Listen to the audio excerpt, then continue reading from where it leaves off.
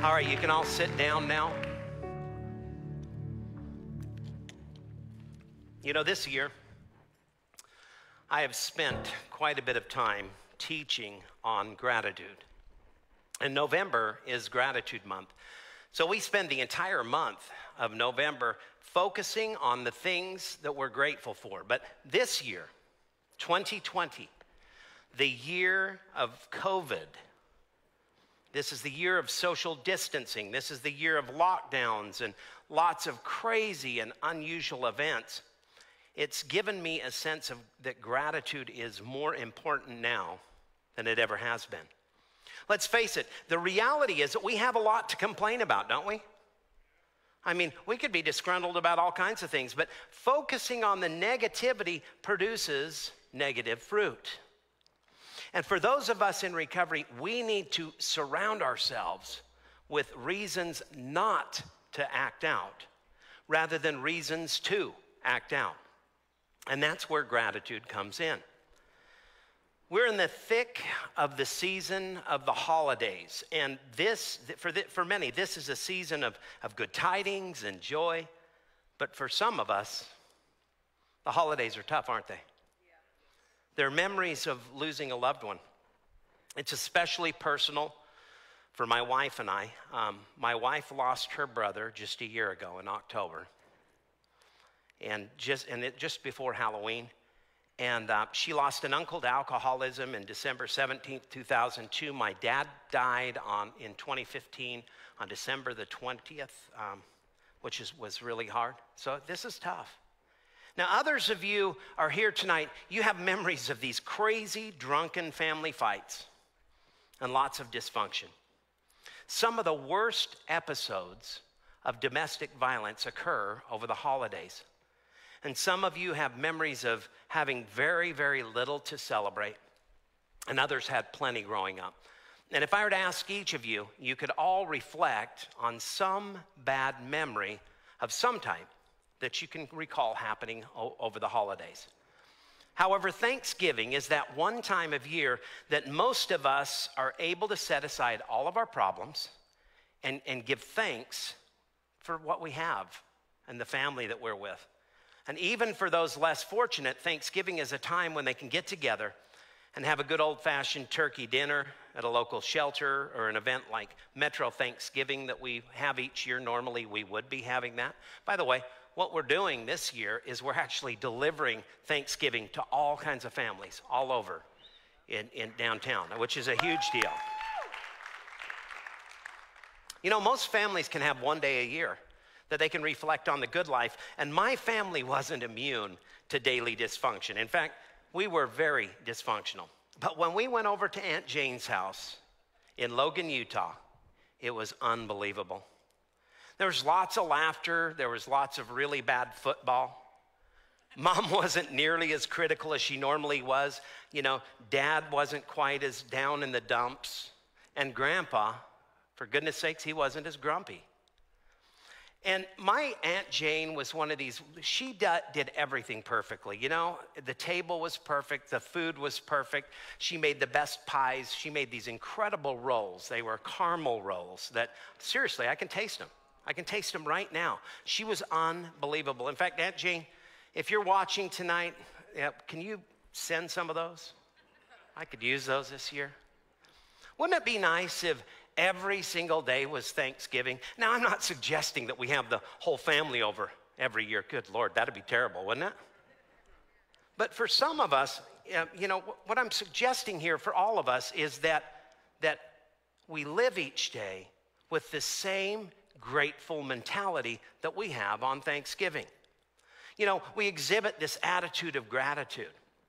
And rather than focusing on what we don't have, we focus on the things that we do have.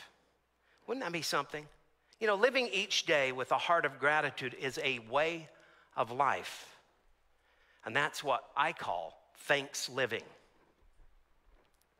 So what I want you to do tonight, you've got your binder, your bulletins, right? I want you to get out your bulletins. I want you to fill these out because I think this is going to wrap up the month in a nice little bow and you'll have some things to really work out. Tonight, we're going to conclude our month of gratitude by learning some additional ways to cultivate an ongoing attitude of gratitude. So first, start your day out by giving thanks. Start your day out by giving thanks. That's a big deal. Thank God the moment that you wake up. Thank God for the sleep that you got, the rest that you got. Thank God in advance for a good, productive day. Thank God for your job or the roof over your head or your health. Thank God for the people in your life. Just thank God. And listen, I'm telling you, even if you're in a bad situation right now where you can't see any good, I promise you, if you thank God, you'll start realizing there are some good things. Just thank God. Psalm 86:12 says, I give thanks to you, O Lord my God, with my whole heart, and I'll glorify your name forever. By thanking God for his blessings, first thing in the morning when you get up, you set the tone to practice gratitude throughout the rest of the day. You know, it's really hard to have a bad day when you begin the day with a heart filled with thanksgiving. My wife will tell you, I literally wake up happy every morning. I do. Because I choose happiness in the morning. I wake up and I say, God, I'm so excited for another day. I suggest you try that. Next, serve others. Serve others. I mean, this is important. I want to share an account from a man who lives out Hebrews 13:2, which says, do not neglect to show hospitality to strangers, for by this some have been entertaining angels without knowing it. In September of 1985, when Scott McCauley was 24 years old, his folks decided they were going to get a divorce. And he was taught that to be a good son, he needed to be supportive and loving to each parent and to all of his siblings. But nobody was talking to anybody. Anybody relate to that? Yeah. My wife could tell you about that when her parents went through a divorce. And it was, if he was nice to one parent, then the other parent would get mad. So when October came, he thought, you know, what's going to happen at Thanksgiving? And he just didn't like the thought of sitting home alone on Thanksgiving. So he explains it this way. He says, Thanksgiving is not about gifts or fireworks or hoopla. It's a meal around a table where you give thanks for the blessings that you have. And you really can't do that by yourself and have much fun. So Scott decided to put on an ad in the local newspaper. If people thought they'd find themselves alone, they could give him a call and he would make Thanksgiving dinner. That first year, a few people came and they had a wonderful time. And Scott was nervous about making a mess out of the food and disappointing people. But you know, the food was okay. Nobody died. And he didn't burn anything. So he thought, well, that's okay. Now, Scott has held Thanksgiving dinner every year since. Now, here's a note. I just read yesterday that this is the first year that Scott's not going to be able to do that. So last Thanksgiving, 84 people showed up. And sometimes they're new to town, sometimes they're recently divorced or widowed. And he's had people who are new to the country and didn't speak any English. Isn't that cool? But they really enjoyed his dinner. He's had poor people. He's had people come from AA. He's had old people. And also, he always feeds the police. He never counts that in the numbers. Because you see, firefighters and EMTs, they have a place, they're in buildings with kitchens. But, you know, the police that are out on the beat, they don't get to eat. So he even feeds them as well. 2 years ago, a woman who had Parkinson's disease came. And she was not good on her feet, and she'd been in a nursing home for 7 years. She'd never been out. And somebody told her about the dinner, and she hired an ambulance to bring her at $200 plus mileage. She had a great time, and she cried when the ambulance returned to take her home. She didn't want to go home. Most of the people who come, they don't know who Scott is. They know that there's some skinny guy that's in the kitchen, but they don't even know his name.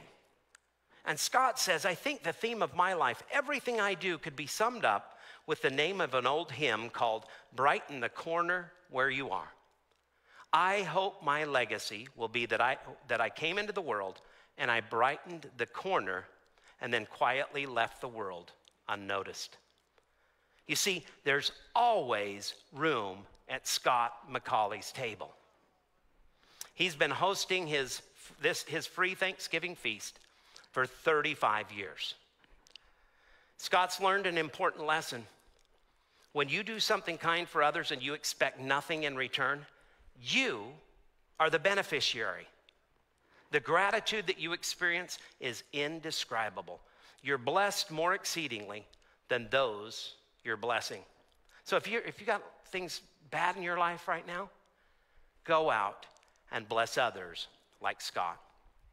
The third way to continue to develop an attitude of gratitude is be grateful regardless of your circumstances. Be grateful regardless of your circumstances. We are all so fortunate to live in the United States, where we have so much more than most of the world's inhabitants. Most of you had a meal or two today.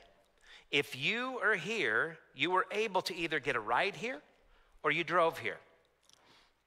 You drank some awesome coffee tonight, amen? Anybody enjoy the coffee, right? Man, that's something to be grateful for. Coffee, for goodness sakes. You're able to worship Jesus without the threat of arrest. And even if you're living in a shelter, a reentry house, a rehab, or you don't know how in the world you're going to pay your bills, you're doing better than almost everyone else on planet Earth. Keep that in mind. Be thankful and grateful for what God has blessed you with. 1 Thessalonians 5:18, we've shared this the last few weeks. Give thanks in all circumstances, for this is the will for you in Christ Jesus. You know, some of you have recently gotten out of jail or prison, while others are awaiting the possibility of actually going there. Many of you are living in a prison of your own making right now. You're stuck in the cycle of looking at the bad in life rather than the good in life. You're not able to see the positives in any situation. All you can see is what you don't have, the trials and the tribulations in your life. And I want to suggest to you that you learn how to find the silver lining in a circumstance that looks a lot more like fool's gold. If you're facing financial issues, thank God that you're able and willing to work, and then do your part. Keep applying for jobs. Keep trying. And then trust God that He can and He will help you through this. If your marriage is in trouble right now and it doesn't look like that you're going to be able to take it, your wife or your spouse can't take it anymore, get on your knees and thank God that you have a spouse. And then ask Him to mend your relationship and do whatever it takes to do that. Then do your part. Get some counseling. Go to church. Get in a step study. Go to meetings. Get busy, for goodness sakes. God can and will change your circumstances if only you trust Him and you take action. Guess what? You need to trust God. And if you feel depressed, and you feel like you can't go on, call on the Creator of the universe. Thank Him for His blessings and His protection. And then go do your part. See a doctor. Get in a step study. Go to church. Surround yourself with positive people in your life. You can do it if only you trust God. If you can't stop viewing porn, hit your knees and thank God that you got eyes to see. And then ask Him to change your viewing appetite to be in line with His will for your life. And then do your part. Join a step study. Go to church. Get accountability partners. Get a flip phone without internet. And then, do that. And then here's what you need to do. Trust God. Do you see a pattern here? Thank God. Praise Him in all circumstances. Second, do your part. God can't perform a miracle in your life without your participation. Hey, here's something to keep in mind. Look in the Bible, look at the miracles, and notice that people had a part in those miracles. You have to be a part of in your miracle. And then lastly, trust God. Listen, you've been doing it your way for how long now? How's that working out for you? Trust God. Do something different. Be thankful. Take action. And trust God. Another way to develop your attitude of gratitude is share hope with others. By sharing the hope you found in Jesus and the tools you've developed in recovery, you'll be working step 12 and living out Jesus' mandate for all believers. And he said to them, go into all the world and proclaim the gospel to the whole creation. Share the hope that you've found by working the steps here at CR and the transformative power of your relationship with Jesus Christ, and tell everybody who will listen. I mean, goodness sakes, get on the soapbox. Share with everyone. Your testimony of what God has done in your life will encourage others. It'll encourage them to try this kind of life out. Your optimism will be infectious, and others will want what you have. Have you ever met somebody in recovery and you went, man, I want what he has? One of you have. Well, that's good. And then the last way to develop a day-by-day, ongoing attitude of gratitude is smile more and complain less. Far too often, we choose to focus on what's wrong rather than what's right in our lives. You get to choose your response. Listen to Proverbs 17:22. It says, a joyful heart is good medicine, but a crushed spirit dries up the bones. Have you ever met people that you see them coming and you want to walk the other way? You know, the ones that go, how are you doing? Oh, it's bad. You're like, come on, Eeyore, change your attitude, right? You can either find the silver lining in a situation or focus on the downside. It is your choice. So smile. Smile. Hey, let's do that. Let's try it right now. Smile. See how good looking you are? Yeah, you look great. It's my position that those of us in recovery must live with a grateful attitude in good times and bad.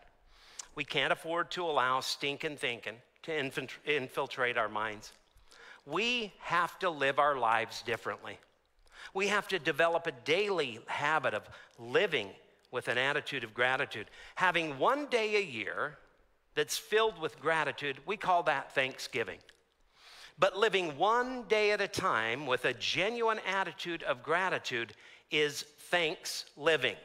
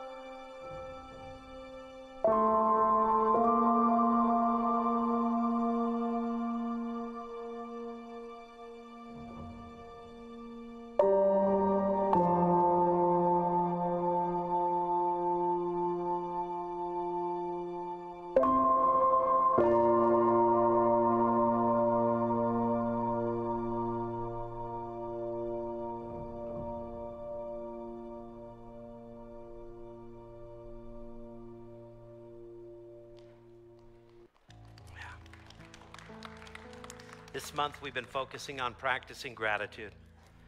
And I ask you all to write what CR has meant to you on these gratitude cards. And you know, various times you've seen the words, and here they are.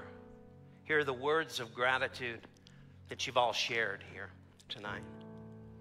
You know, when we take the time to really examine ourselves and our circumstances, we can always find something to be thankful for. By actively keeping and reading a gratitude list, we find ourselves praising God for our blessings, and sometimes in the middle of the storms in our lives, and I hear one coming right now. And then by giving away what's been freely given to us, which is a relationship with Jesus and this simple program, we can shine the light of hope on those around us. Friends, I pray that as we go into December, that you have learned something this month about living a life differently, one that's full of gratitude, with an attitude of gratitude, practicing it every day. Tonight we're going to take communion together, and we're going to focus on the greatest gift ever given, Jesus' gift of eternal life. And as we take the bread and the juice, I want you to reflect on the incredible sacrifice that was made on the cross. Now, those of you who are online, you know what? Go ahead and get yourself a piece of toast or get a cracker or something. Get some water. You don't have to have juice. Whatever it is, just get it. And let's take the bread and the juice or whatever you've got. I don't care if it's a Snickers bar, and wash it down with a Sprite. But let's focus on Jesus and what he's done in our lives. These elements here, you'll see. On the top, you've got the little wafer right there. In 1 Corinthians 11:23 through 26, it says, "For I received from the Lord that I also passed on to you. The Lord Jesus, on the night he was betrayed, he took bread. And when he'd given thanks, he broke it, and he said, 'This is my body, which is for you. Do this in remembrance of me.'" Listen, this bread, the only thing significant about this bread is what it represents. It represents a Savior who gave his life for you and was beaten and broken for you so that you can be healed and whole and be in his presence one day. Father, we thank you for the opportunity to take this bread and remember what you've done, Lord. I pray that not a one of us in this room or watching online will ever take that lightly. And Jesus, we love you because you first loved us enough to come to earth for one purpose, to die on the cross so that we could be reconciled to the Father. Thank you, Jesus, for being bruised and broken for us. Let's eat the bread. And in the same way, after supper, he took the cup and he said, "This cup is the new covenant in my blood. Do this whenever you drink it in remembrance of me. For whenever you eat this bread and you drink this cup, you proclaim the Lord's death until he comes." Again, this juice isn't significant, is it? But it represents such precious blood that was literally poured out for you. And, you know, there was a time, and I share this every time we do communion, but there was a time that I used to drink to forget. But tonight, I, along with you, drink to remember. Father, we thank you, Lord. We thank you for the ultimate sacrifice of shedding your blood on the cross so that we could be reconciled to the Father through your sacrifice. You were the ultimate sacrifice. And Jesus, we don't take that lightly. Lord, you could have chosen to come down off of that cross and said, "Father, I don't want to do this," but you willingly allowed them to nail you to the cross and die a horrible sinner's death, even though you never sinned, Lord. We love you so much, Jesus. Thank you for shedding your blood for each and every one of us so that we could be in heaven with you. Lord, we love you and trust you. In Jesus' name, take the juice. We have a lot to be grateful for, amen? Here's what I want you to do. Let's thank God for all of his many, many blessings. And let's celebrate recovery. Will you do me a favor? Will you stand up for this last song. Let's worship the King of Kings and the Lord of Lords.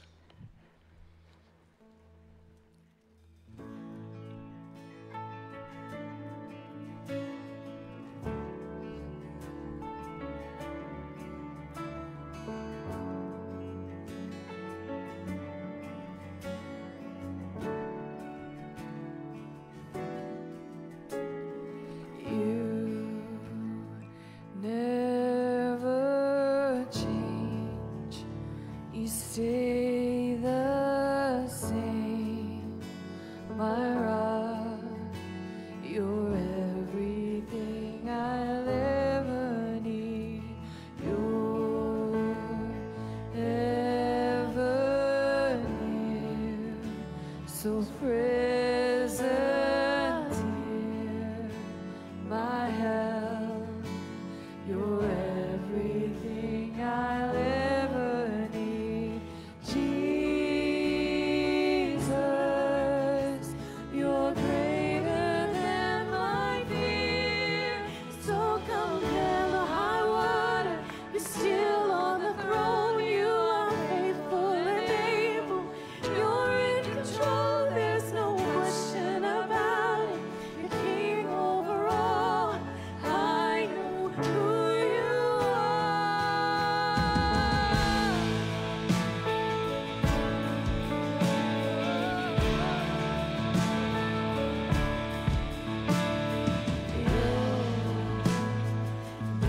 be my strength, you'll be my peace, my God, forever you'll be strong in me. So come hell or high water, you're still on the throne. You are faithful and able. You're in control, there's no question about it. You're king over all. I know who you are. So come hell or high water, you're still on the throne. You are faithful and able. You're in control, there's no question about it. You're king over all. I know who you are. Steady, constant, I have this confidence. mercy, goodness, I have this confidence. awesome, mighty. I have this confidence. I know who you are. Defender, healer, you are my confidence. Protector, shepherd, you are my confidence. Jesus, Savior, you are my confidence. I know who you are. I know who you are. So come hell or high water, you're still on the throne. You are faithful and able. You're in control, there's no question about it. You're king over all. I know who you are. So come hell or high water, you're still on the throne. You are faithful and able. You're in control, there's no question about it. You're king over all. I know who you are. I know who you are. I know who you are.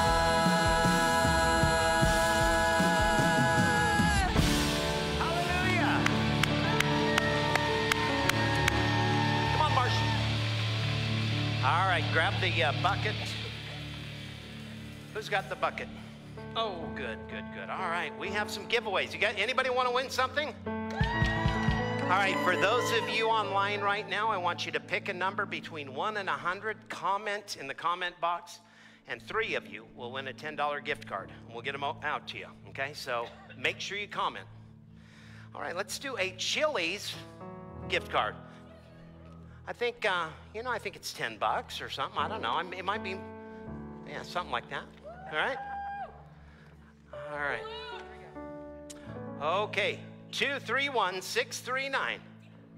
231. Come on now. Here. All right. Hey, Ryan, why don't you come run these cards, okay? There we go. All right. Congratulations. All right. So let's do, you know what? Let's do a Starbucks. Let's do a Starbucks card. It is 333-703. 333-703. Holy smokes, did you win? There you go. That's awesome. All right, we've got, you know what, let's do, we're going to wrap it up with ice cream. Ice cream's the best. And this is Chili's, Macaroni Grill, or On the Border, so whatever. All right. It is 231-638. Come on down. Here you go. Look at that. That's awesome. Is that awesome? That's what I like to see. If there's anybody faster, I want to see it this time. All right, that's great. Oh, this is the Holy Grail. It's $15 of DQ, Dairy Queen. Praise the Lord. All right. 333-707. 333-707. All right, there you go. Yes. Awesome, awesome. And then here's the last but not least. Listen, everybody needs a CR Bible, right? Okay. Here's a CR Bible for one last gift. All right. All right. It is blue. 231-577. 231-577. All right, there you go. All right, yeah. Thanks for spending some time with us tonight, everybody. Those of you watching online, make sure that you join us for open share groups at 8 p.m. Register at crfirstnlr.com. And here's your leader's question, and it's also in your bulletins. What impacted you tonight from tonight's message? You know, what point or two that really got you? And then what 3 things are you most grateful for today? I want you to share about that in your open share groups. Now, make sure as you go to groups, you put on your masks, socially distance as you leave the sanctuary. And newcomers, please go right across the way over there into the newcomers guest center. And if you're watching online, I want to encourage you to go to our online groups tonight. Listen, before we go to our groups, though, we need to do the Serenity Prayer. So let's read the Serenity Prayer and stand up if you don't mind, and then we can go. Oops, sorry.